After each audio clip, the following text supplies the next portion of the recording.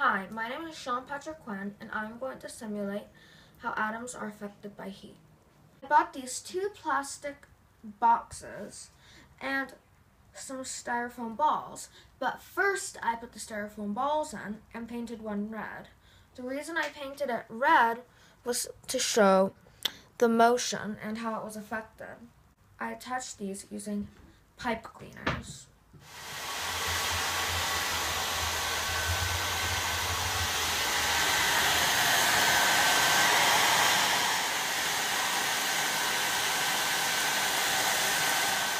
The reason they were all moving around, the styrofoam balls were moving around, is because when heat is added to atoms or objects, the atoms vibrate faster. And the heat is the air from the hair dryer.